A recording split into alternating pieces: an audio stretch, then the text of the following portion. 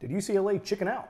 That's the question a lot of Georgia folks are having when we reported earlier this week that UCLA and Georgia will not start the 2025 season playing in Pasadena at the Rose Bowl as expected. Georgia was going to start the season by flying out to Pasadena to play UCLA, and there'd be a return game in there. But from what we're told, and we've broken the news, that the UCLA-Georgia game, the series will be canceled.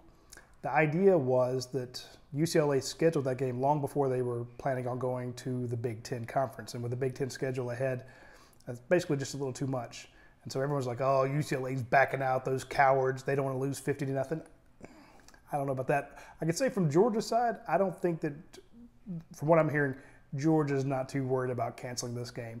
Georgia also has a really tough schedule in 2025. Now, it's the reverse of the 2024 schedule, which is really tough, but to be able to host Texas, host Ole Miss, host Alabama, you're going to have a really good schedule. So adding UCLA in there and a trip out west to start the season, Kirby Smart hates, the long recovery times that, flying across the country with his players cost him. So I can see them saying, yeah, let's drop the UCLA game. Let's get an additional home game in here and we'll be fine. So that's not the only news going on in the Georgia universe right now this morning.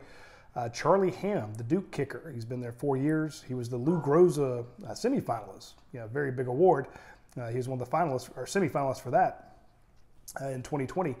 He's got another year of eligibility, and he's transferred to Georgia. Now, if you remember, Jared Zirkle transferred to Texas A&M. He was Georgia's kickoff guy. He wasn't the field goal kicker, but he was kicking off. So Georgia would like to have, a guy who's a specialist as a kickoff guy. So that sounds like what Charlie Hamm is coming in to do. Now, he is a good place kicker. He's kicked a lot of field goals, but Georgia has a really good field goal kicker right now, so I just don't see that happening. He will be a walk-on. A lot of people are speculating about that. He will walk on at Georgia. I'm sure he'll get a nice NIL deal, but yeah, he's not a scholarship player. A lot of raises. We told everybody that Mike Bobo was going to get a raise. I know people hate the idea of Mike Bobo getting a raise, because they hate Mike Bobo for some reason, but he basically went from $1 million to 1.4. And Glenn Schumann went from 1.9 to 2 million. Glenn Schumann was actually, people are still trying to hire him, so that he's going to get a bump in salary when other teams are trying to hire him. But Mike Bobo was still being paid by Auburn. That money stopped. So if you want a guy who's going to be a SEC caliber offensive coordinator, you got to pay him market rates. So that's why he got the $400,000 bump.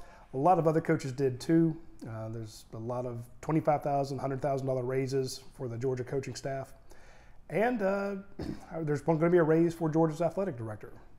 We've reported the news that Josh Brooks has already signed a contract extension.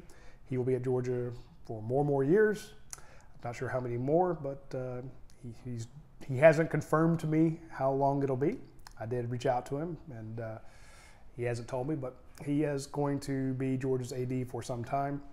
And and the baseball Dogs won a huge game last night against Tennessee. So check out UGAsports.com for a lot more. We'll have it for you.